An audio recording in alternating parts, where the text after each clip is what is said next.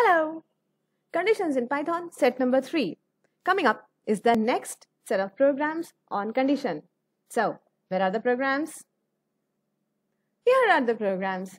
So, we were doing number 3, right?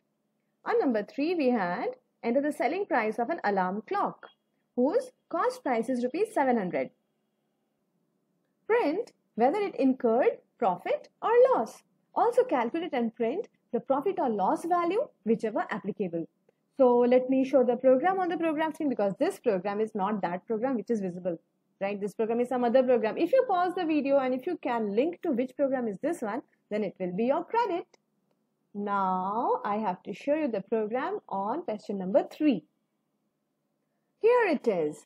Condition-based calculation on CP and SP. Now note one thing. The cost price is given as 700. So what I have done is I have put 700 in a variable and I have named it CP.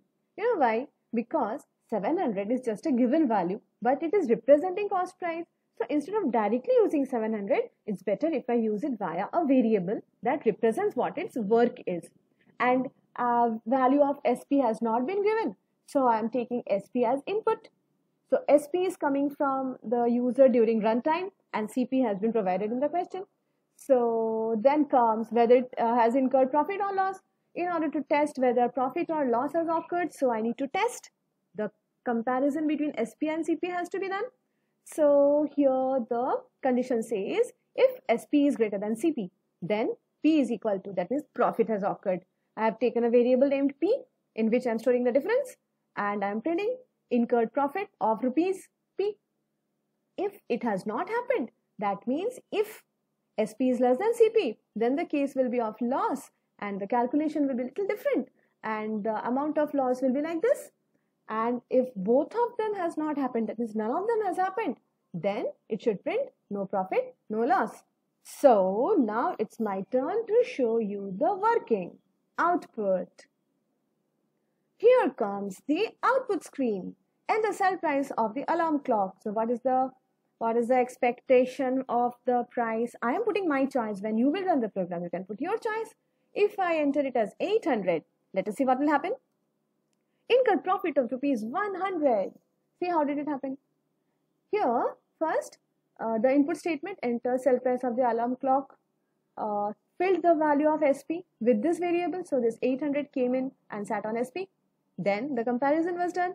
And since 800 is more than 700, therefore this part took place. This part happened, which caused the output statement as input profit of rupees 100. Now let me run it once again.